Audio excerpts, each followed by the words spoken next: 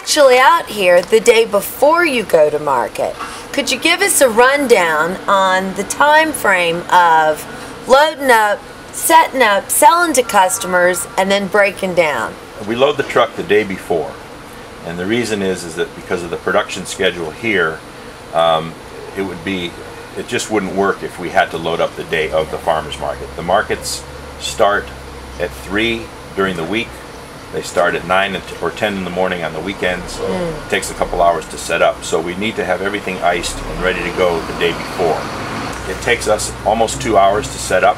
So if a market starts at 3, we get there at 1 o'clock, unload everything, get the tent set up. The markets run anywhere from 4 to 5 hours depending on which one. And it usually takes about another hour to pack up at the end of the market. So it's a full day. Long day. Yeah. In the greater Seattle area, Bill, how many markets do you do? And I'd love to know some of the nuances of the differences between your markets. Well, Seattle has become a farmers market city.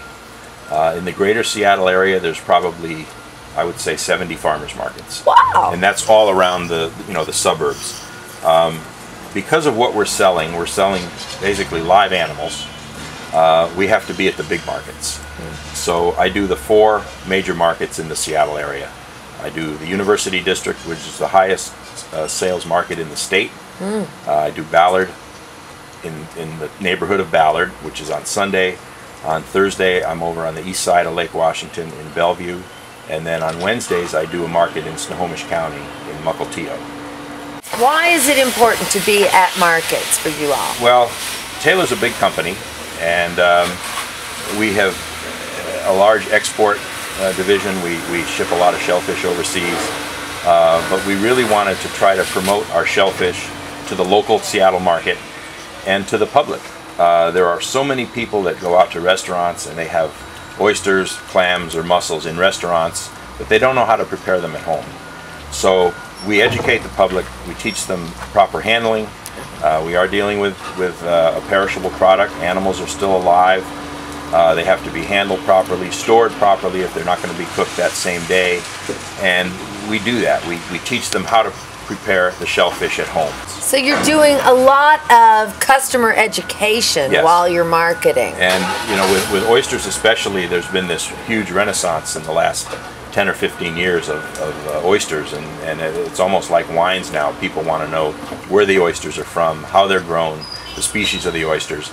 30 years ago when you went to a restaurant in Seattle, you got oysters, and that was it. Oysters on the half shell. There was no mention of where they were from or how they were grown. But people want to know that now, and that's also part of what we do. We do promotional events, teaching and educating about shellfish. When we see you at market, how will you be enticing the customer in?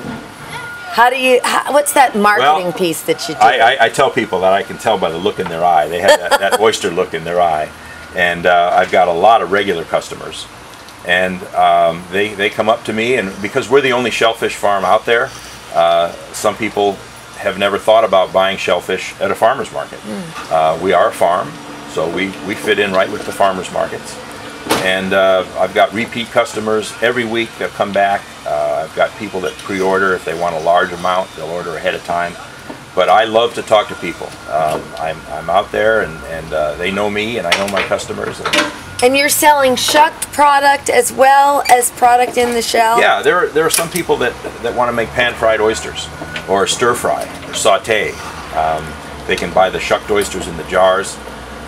There's some older people that don't want to have to shuck oysters, and they love fried oysters, so we sell oysters shucked as well as in the shell. You even sell oyster knives, don't you? We sell oyster knives to make sure that everybody knows how to shuck an oyster. I give oyster lessons, shucking lessons, and people have used screwdrivers and beer can openers, and once they buy an oyster knife, they realize never go back. Yeah.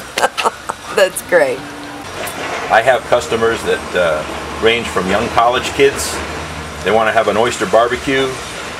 There's one guy that comes to the Ballard Farmers Market with his little tray and his ice, and I give him a dozen oysters, and he takes his girlfriend down to the water, and they sit and have a little picnic with some wine on the beach. I have a lot of college professors that come by and buy oysters for dinner parties that they're having, or mussels or clams.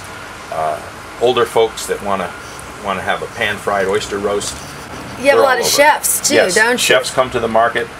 In Ballard, it's funny that my stall seems to be the gathering spot for a lot of the chefs that come to the farmers market. It is the place to hang out in Seattle.